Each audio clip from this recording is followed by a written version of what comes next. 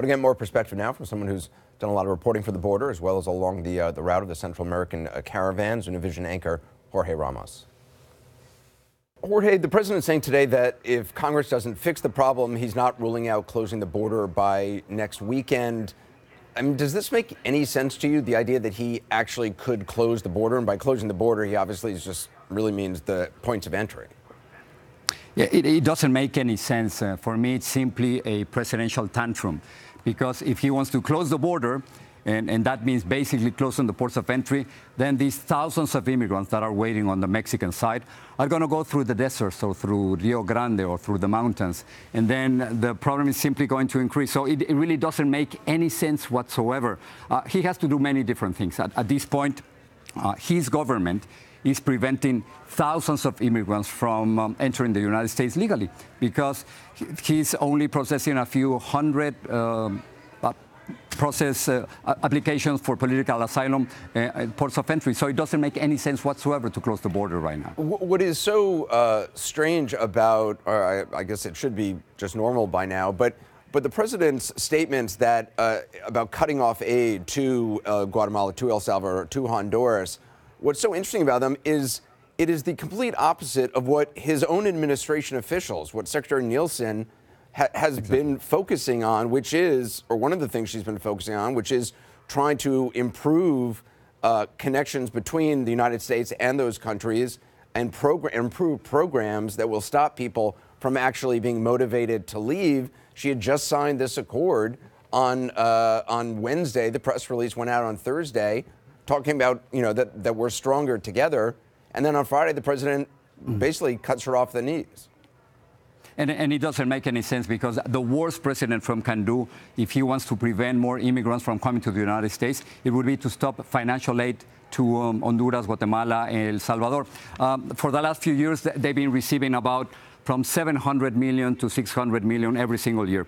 And then you might think, well, maybe the money is just going to some people's pockets. Well, that's not the case because most of the money is going to NGOs, to organizations that are trying to prevent crime and to promote economic development. So if he wants to prevent immigrants from coming to the United States, what we have to do is just to invest more in Central America in order, not now, not in a few years, but maybe in a few decades, to prevent these from happening in 2020 or in 2030 or in 2040. You've, some of the president's supporters say, well, look, if those programs are so successful and they've been going on a while now, how come there's now this surge of people trying to get across?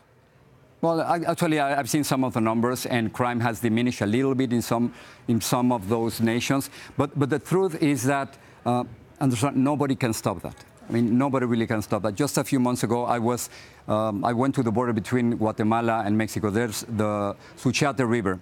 You just pay $1 to cross from Guatemala to Mexico, and then we have to also understand that the borders between Central American countries and between Guatemala and Mexico are basically open. You can cross and no one is going to stop you. And Central American countries and Mexico, they are not the immigration police of Donald Trump.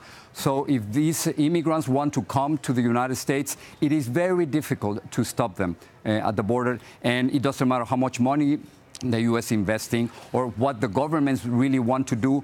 They simply don't have the power to stop that from becoming a reality. We have to understand here in the United States that, yes, we are getting every single year about 1 million legal immigrants. But also, for the last few decades, we've been getting from 300,000 to about 1 million undocumented immigrants. And the U.S. economy has been absorbing them.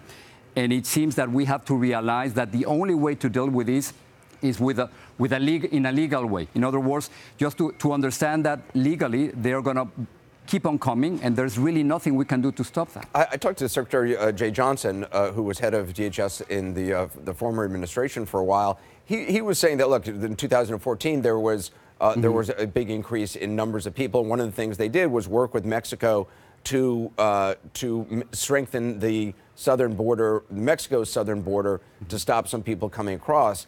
If that's the case, some might argue, well, look, the president threatening to shut down the border is a message to Mexico that they have to get tougher on their southern border. And if they could have done it, if they did it back in 2014, I guess the argument would be, Why can't they do it now?